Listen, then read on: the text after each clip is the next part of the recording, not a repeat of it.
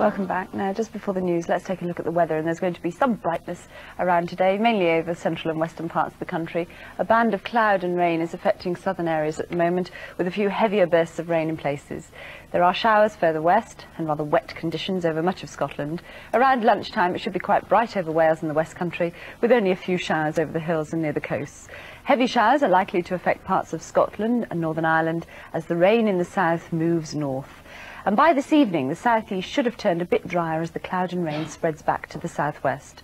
Tomorrow is going to be rather cloudy in most areas, with some rain across the middle of the country.